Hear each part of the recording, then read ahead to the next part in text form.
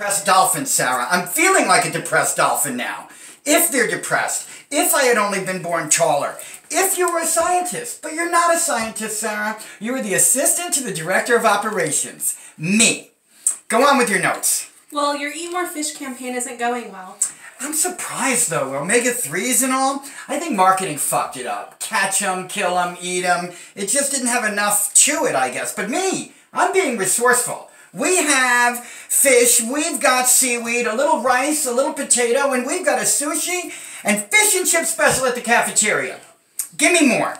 No one seems gung-ho over your party for the animals idea. It's party with the animals, Sarah. The animals are going to be partying with us. I told you order big giant hats for the sea lions. I want feather boas. I want Hawaiian leis. Glue a martini glass into a seal's flipper and see how much fun that's going to be. As far as gung-ho goes, we don't need any gung-ho around here. We got plenty of gung-ho. Nobody needs it. What else, Sarah? Give me something. Something for the papers. Well, the biggest lobster, 45 pounds and estimated over 100 years old, was caught and released. Released?